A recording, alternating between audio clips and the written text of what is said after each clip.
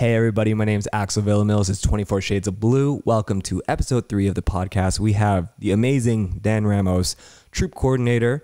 He's also the crime prevention coordinator and the constable that you all love and see on Twitter with the beard. So Dan, welcome to the show. Awesome. Thanks a lot for having me. No problem. The first thing, I heard from everybody is, he has this wicked beard.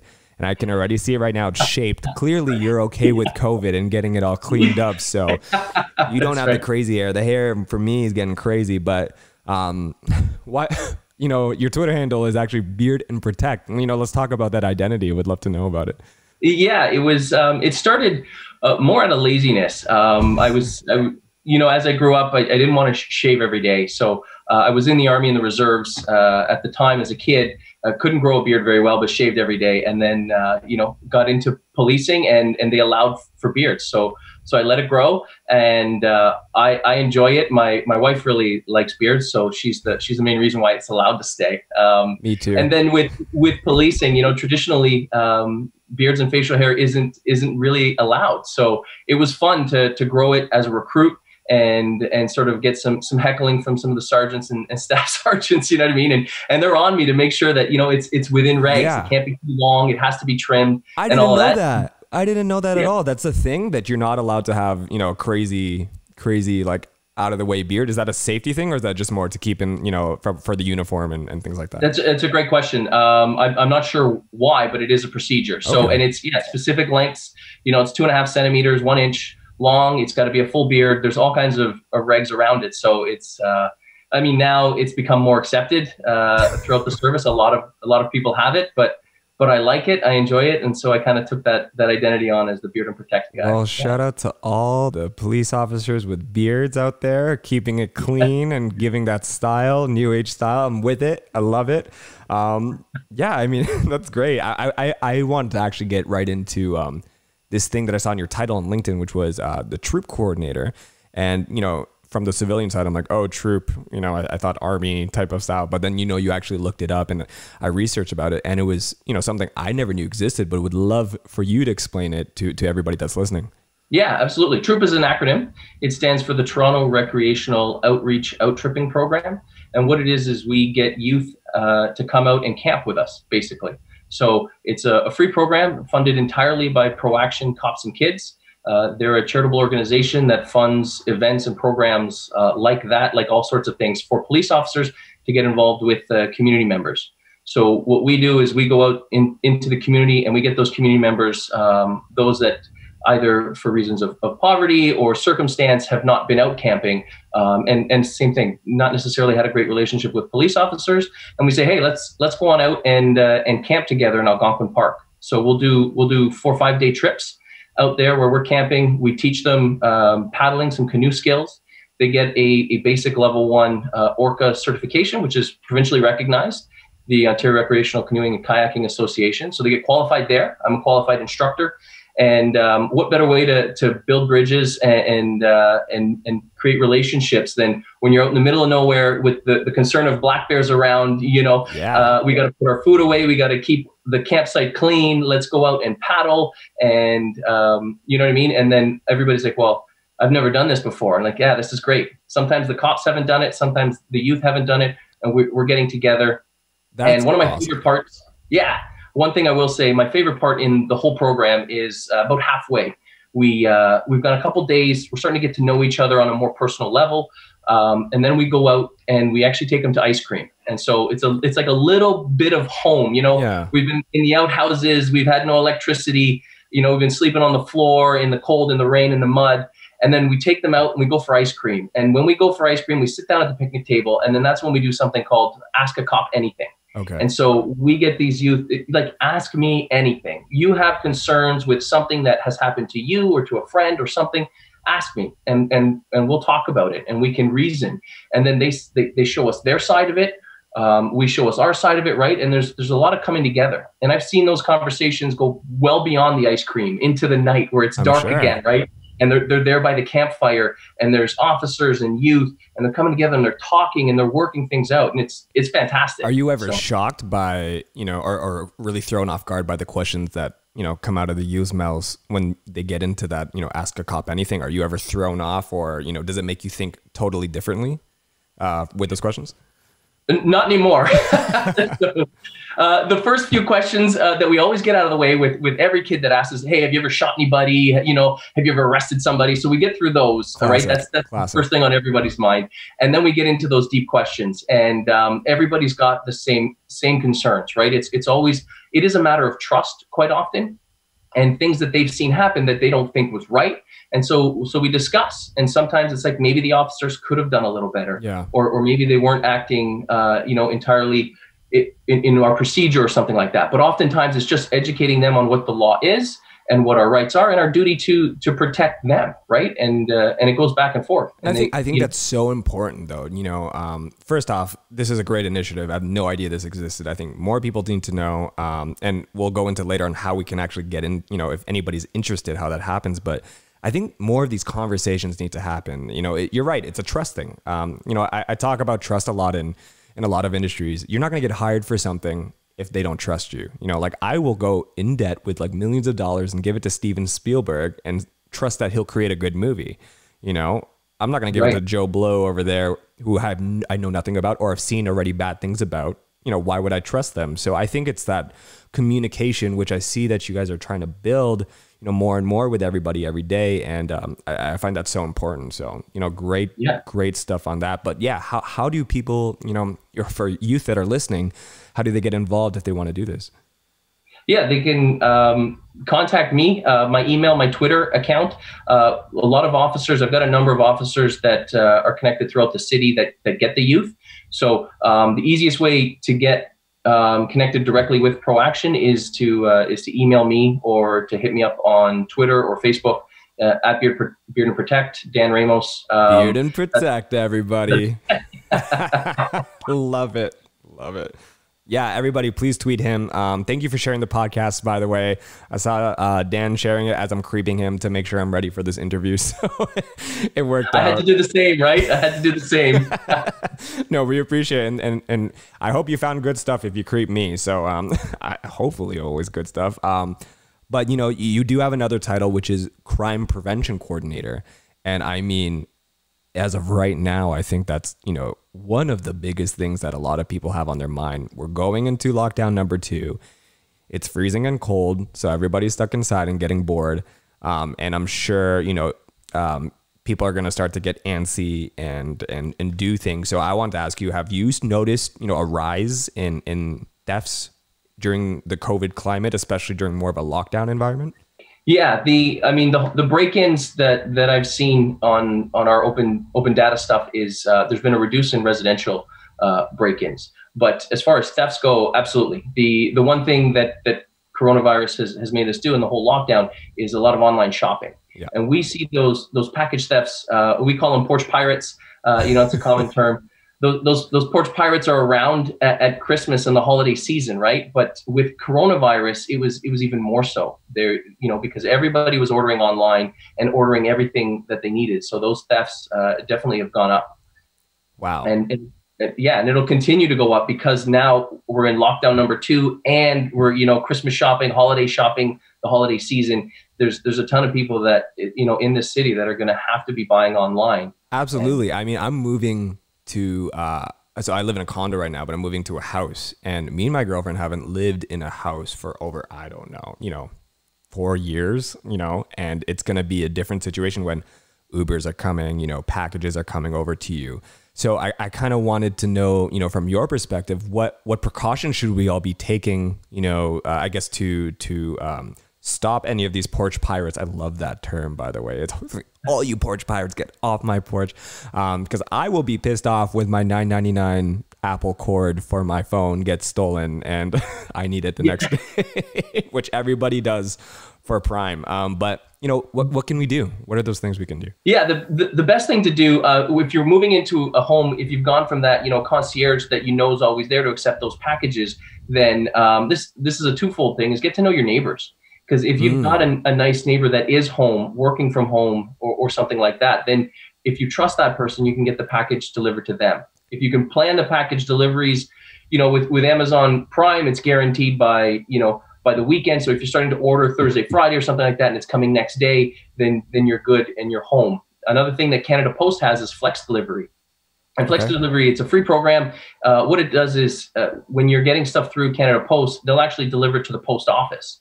And then you can just go to your closest post office, you sign up for it, and then you can go there. So, but getting to know the neighbors, it'll protect your house in general. If you're out to work and you start to get to know those neighbors on either side of you across the street, then they're watching your place. And statistics have shown that they'll call police if they see someone suspicious around your property.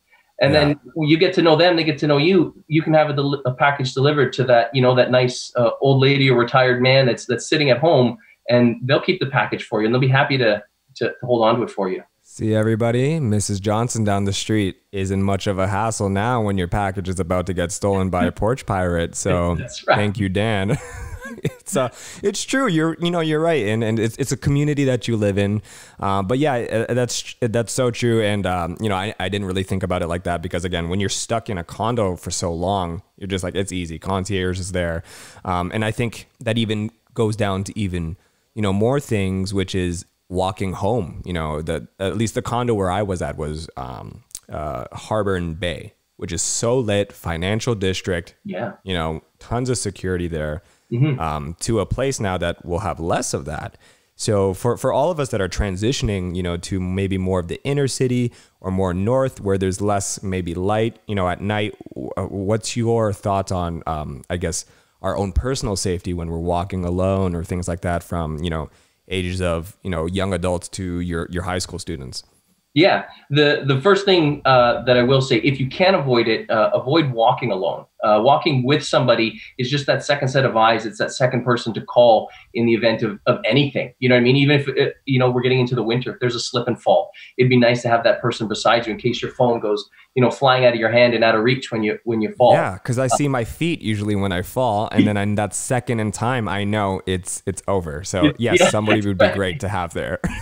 Yeah, but that's not necessarily realistic. And I'll give a number of tips. But one thing I like to say is have balance. Because before I give a bunch of tips, I don't want people thinking that I want you dressed up as this ninja warrior with a sword and scary eyes looking at everybody. Right? There's balance here when we talk about personal safety. But when you're walking with that phone, if you can, put the phone away. You know what I mean? Don't have your face buried in that phone, playing a game or something. Listen to a podcast, 24 Shades of Blue. Just listen and walk, right? Absolutely. And then with that, when you are listening to something, and if you are listening to something, great, but keep one headphone out, one earbud out, so you can hear not only for your own safety and people around you, but also for traffic. Because that's one of the worst things. Faces buried in the phones, earbuds in, oblivious to anything and everything around you. And that's not safe. And absolutely. I've done that before. I've made that mistake because I have the AirPod Pros with the noise canceling. And then you can't even hear that car, coming, quickly, especially if you're buried in your phone, which very guilty of. And I've been learning to unclick that noise canceling, look up, just to see and get myself out of my work and just keep going. So, I think a lot of us need that reminder. Especially just walking in general. It's nerve-wracking. I think now when it's cold too, you're doing your hot step and you're trying to be quick, or you might be in a bad mood. But in these events that you feel unsafe, what are the things we should be doing? If we don't feel like it's a right place to be, what should we do instead? Instead of, should we call somebody? I don't know, what should that work like? Yeah, I mean, we are the Toronto Police will answer the phone every time you call, right? And if you are scared or worried at any point, I think every police officer would tell you, call, because we would all rather show up and have it turn out to be nothing than show up or not get called and have to show up after the fact, right? Myself, crime prevention, that's my goal. We want to prevent crimes. So if it means, hey, I'm walking down, I'm a little scared of something, it feels like there's a car that's been following me a little bit, I'm nervous, call police, sure. If it's not an emergency, we have that non-emergency number, you know what I mean, that you can call, and we can prioritize it that way. If you are legitimately scared, then call police. If you can duck into somewhere safe, you know, a coffee shop or something like that, or go back home, replan the route. Even if you're walking somewhere and you're like, this is a little bit hinky, don't do it. And then if you're doing the same route over and over again, oftentimes we want to say, if you're going to the same place over and over again, then maybe change the route every once in a while. Just shake it up a little bit, just in case, you know? Yeah, for sure. So everybody call Dan 647. I'm just kidding. Yeah, that's right. Have his 911. You call and ask for me. You ask for Dan Ramos, and he'll be right there with the beard for you. No, that's great. I actually didn't know that either. You know, when I was in university, I went to University of Toronto Scarborough, and my girlfriend went to York. And I know there's a lot of those walk services with you that they had, and you know, from the public standpoint, I actually did not know that was a thing, just for in your regular day life. So that's good to know, because there's definitely times where, you know, we feel very, you know, unsafe in specific parts of the city. But you're right, you know, switching it up, very great tips. But you actually brought something up earlier when we were off the record, you know, pre-planning and talking, was relay theft. And I had no idea, like, is this high? And could you describe what relay theft is first? And tell me about some numbers if you have them. You know, I would love to know, you know, how common it is. Yeah, I don't have, unfortunately, I don't have specific stats on it. But what relay theft is people are coming up to your house, typically when the car's parked out front, and they're capturing the signal from your card or your key for your vehicle, and they're relaying it to somebody who's standing by the vehicle. And when they steal the signal from your key or card in your house, they send it to the vehicle, and then what they can do is unlock your car. If it's a push button start, they push the car button, it starts up, and then they steal your vehicle without ever having to actually physically grab a hold of your keys or break into your house. Wow, that's some Black Mirror stuff right there. You know, well, like current Black Mirror stuff, because, you know, that's something we all really don't think about. You know, we kind of rely on the fact that, oh, our cars are safe and such and such, but especially when we're, you know, remote starting and everything like that, very susceptible. Technology is not perfect, everybody. So I hope we're all listening to Dan's advice here, because I've seen things more from a parking standpoint where people are swiping parking passes and, you know, staying, you know, from afar and grabbing it, you know, with a scanner and things like that. But I didn't know to the extent that, you know, for cars, it was that heavy. What do you usually do? You know, let's say that happens, you know, you just go onto the case and they try to figure out how it's stolen. But are people usually surprised when it does happen?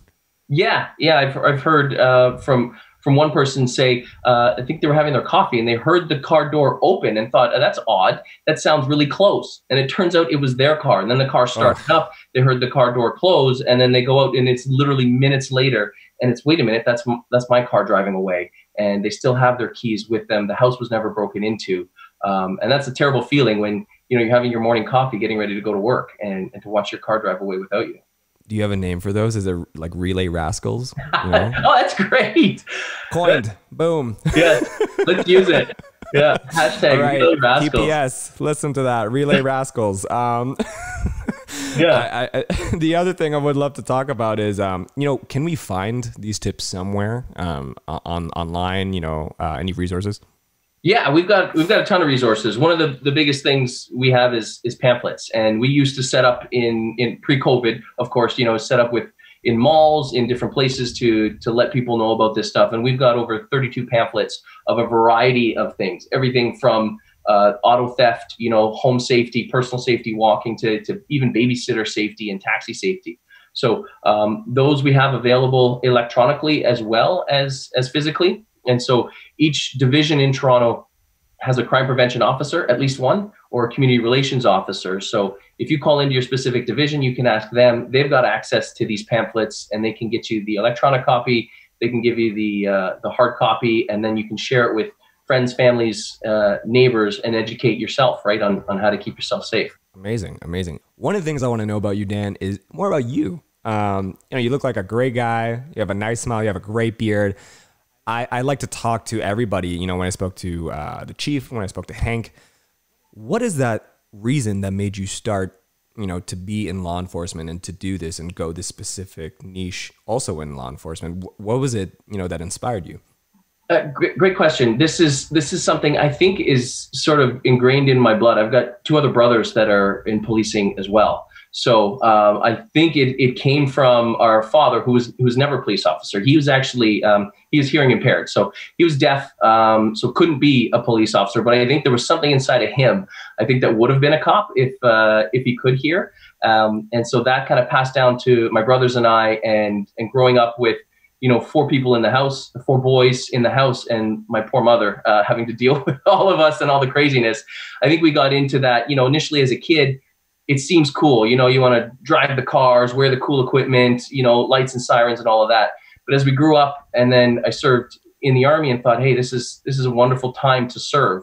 And then to get into policing, my older brother got in first and told us about how great it was. He's down at 14. He's a Toronto police officer, and he sort of shared that ignited that fire that I had as a kid. I was like, yeah, this would be a great job. And the more I've gotten into it, the better it seems as I get older. You know, for my kids, wanting to make this a better place, you know, and being able to serve in with the Toronto Police has been just amazing, you know. And it's still a lot of fun. It's still a lot of cool stuff we get to do and see.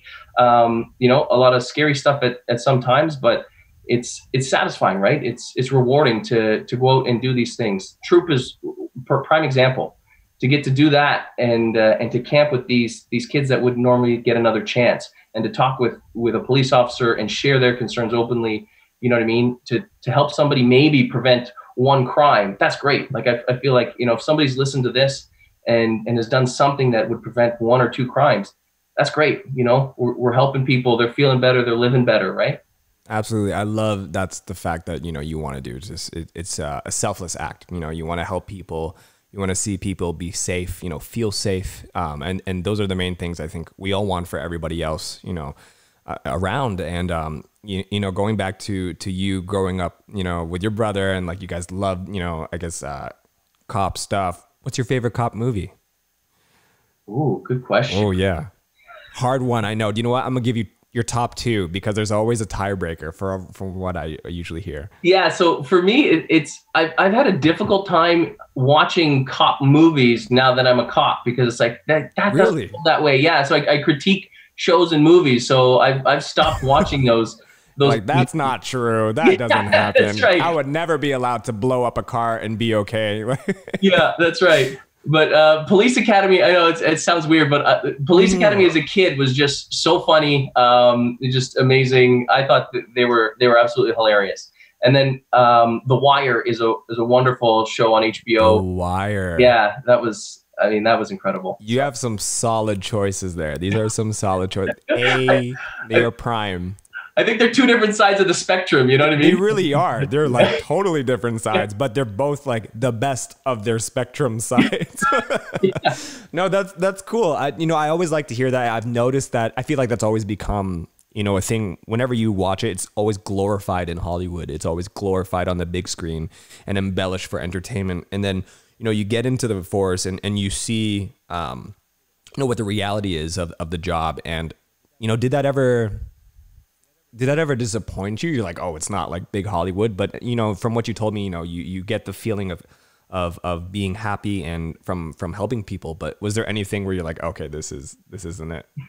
Well, I'll say maybe my writing skills were never great when I first got on, and yeah, the amount of paperwork required. Oh. You know, every minute of fun stuff is an hour of paperwork. You know what I mean? So that's something that I heard going through it, but you never truly understand until you get on the job. You're like, wow, another form, another, you know, book I got to fill out, another report to do. Yeah. So that's everything, though. That's everything. Like this show right now, you know, a lot of people don't know the amount of paperwork we had to do, the amount of planning and everything. But the most of this interview, for everybody to know, is not planned. I like to keep it fresh. I like to hear what Dan says, what his beard says to us. But would love to also know, you know, you spoke about your kids and you're, you know, your young dad with young kids, and especially with everything that happened over the summer, all the protests, you know, how are you communicating, those things, because, when I look at things, at least for me, I see there's always good people and there's always bad people. And, and that's what it is for any profession. And I want to know how you kind of define that between, between those lines, and communicate that with your kids, because you don't want them, hearing things that might not be true, but also want them to know things that are true. Right. Yeah. It's been interesting. And to have those conversations, to let them know. I mean, growing up, they're still fairly young. So to them, daddy is the strongest and best person in the world. Right. And so they're starting super powerful. Right. I always think that of my dad, no matter what. He's over there, but That's right. So to show them that, hey, daddy's not perfect. Daddy makes mistakes, and not every police officer is necessarily good. There are bad police officers. We are a part of the community, and to understand and to see them process that at a young age and think, well, wait a minute, you told me police officers are good. And I said, yeah, they are good, but police officers are people too, right? They're humans. They make mistakes. And so there are good people, there are bad people. There's good cops and there's bad cops. And to see them grow and struggle with that has been good. And to have those questions asked, especially my daughter's a little bit older, to ask those questions, you know what I mean? Like, what does this mean? What's happening here, right? And then to say, well, we haven't always done it right. We haven't always been perfect, and we need to grow and to change. And so we need to learn lessons, just like she is. And so that's amazing. I think those conversations are so needed. And I think it's really the subject of humanizing people behind the title of their job, regardless of what that profession is.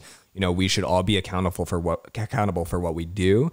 But, at the end of the day, like you said, these are people that can make mistakes, and we have to acknowledge that fact. So, I think what you're doing as a father is amazing, Dan, telling your kids that you should be proud of yourself. I'm sure your kids are like, daddy's the best, and he's going to be the lumberjack dad to their minds. That's a superhero. So that's really cool.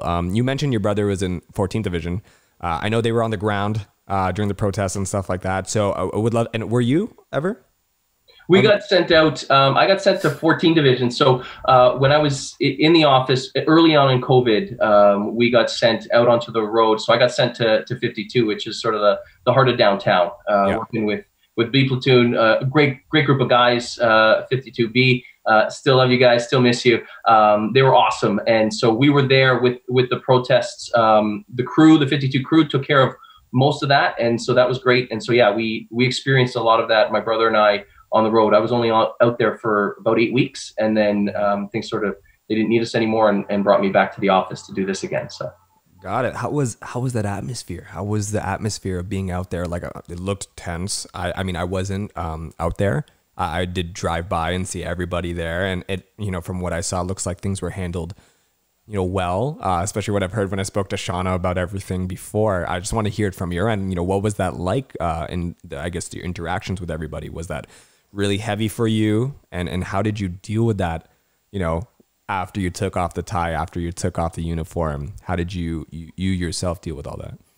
Yeah, for me, I'll be honest, being in PRU at 52, I didn't see a lot of the protests. I wasn't there on the front lines of the protesters, but just dealing with radio calls, I'd hear it from both sides. I'd hear people that were still angry and still mad and didn't like anything I said or did, and think I was wrong. And then I had a number of citizens say, you know what, we support you guys. We think you guys are doing a great job, and things like that. So it was humbling for sure to see both sides of it. And that's the job of policing, right? We can't make everybody happy. But we have to understand that we're not perfect either. We've got to grow, and we've got to see when we've made mistakes and learn from that. So it was great. It was a really humbling experience to get back out there, and especially in that time. Yeah, that's awesome. That you really did your part and making sure you're keeping everybody calm, and everybody with the situation was calm and taken care of. So we appreciate you doing that. One of the things I also wanted to know was, at the end of the day, I want to go back to that. How do you do you take all of that home with you? Do you try to leave it all at work? I know some of it stays with you, but from what I've spoken to a lot of people on the force, they've seen things that the public would never, ever hear about. because that doesn't make the news sometimes. And how do you personally deal with it when you go home? And also, how does the force deal with it, you know, for everybody that, you know, is dealing with it? You know, what measures are taken to deal with mental health in the force? Yeah, there's a number of resources available for every officer, as far as within the service, with our service psychiatrists, to the association, connecting with them and the resources they have, to Toronto Beyond the Blue, Boots on the Ground, and things like that. They've got a number of resources for us. For me personally, I think I'm pretty good at compartmentalizing. I don't know if it's just because I've got a bad memory. And so, you know, that'll help. Yeah, that's right. But, and then it's also, for me, it's gotta be a belief and a hope. Myself, I'm a Christian, right? And I've got faith in God and Jesus Christ as my savior. So, I know whatever's happening, you know, I can keep my faith in him, and something outside of the world and the situation, the circumstance. Because if you start having faith in circumstances and they don't get better, then you could get yourself spiraling into a really bad place. So for me, that's how I've done it. I've managed to keep a pretty optimistic outlook in a lot of things, and that's, you know, by God's grace, I guess. That's amazing. I'm glad you're, you know, using, you know, your prayer to help you with that, because not everybody has that ability to reach to faith. You know, I know other people use other things, whatever it is, it's meditation, it's counseling, what have you. But I think regardless, everybody needs to have something there to, I guess, either release all that energy or, you know, find the confidence and hope, because it's a crazy time right now. We're in a pandemic, yeah. And it's just crazy to think about. I was reflecting on it a couple of days ago. I was like, wow, we all have masks. Almost everybody in the entire world has a face mask as of right now. And it's a crazy time, you know, in 2020, moving to 2021. It's going to continue season 2 for sure. But, you know, I like you said, I think we all need to handle it. Are you seeing, you know, a lot of, I guess, officers deal with it differently? You know, you have faith. Do you see what other officers are doing? And is it helping them? Like, do you see it, the entire force being okay with their mental health, or is it kind of like in the middle? What does that look like? Yeah, I don't get to speak to everybody, but from the guys I've spoken to, we all understand. It's not that stigma that people talked about before, right? We all get it, that there are those that struggle and deal with situations differently, and some internalize it and you know, go over it in their minds and think, you know, what could I have done differently, or something like that. So we get it, and we understand, and there is that support network in my office at the Community Partnerships and Engagement Unit. We've had some great conversations. We had a guy from our Equity Inclusion, Ty. I don't remember your last name, Ty, but he came and gave a great presentation on the anti-Black racism, and then it was a great presentation. But then after the fact, there was a lot of conversation going on in the office, right? And people opening up about stuff and their concerns and their struggles and things like that, and growing together, you know what I mean, and talking about that mental health piece of it as well, and how we can grow. I mean, in our office, we've got the mental health coordinator, Sergeant August Bonomo. This guy's he's a fantastic resource, and so he's somebody that really knows his stuff. Him and his team are fantastic. So, yeah. Amazing. Well, I'm glad to hear, you know, that everybody has that open dialogue. There's measures being made, not just, you know, from a mental health, but, you know, from diversity and inclusion. Those are huge things. And, you know, we're happy to see that things are progressing. Is there anything, you know, as we're wrapping up here, is there anything you want to say, especially from the department that you work in, that maybe the public doesn't know and should know? If I could do maybe a quick blurb on home safety. You're about to move into a house. Here's the top 2 tips if you want to make your house. I'm ready. Safe. Yeah.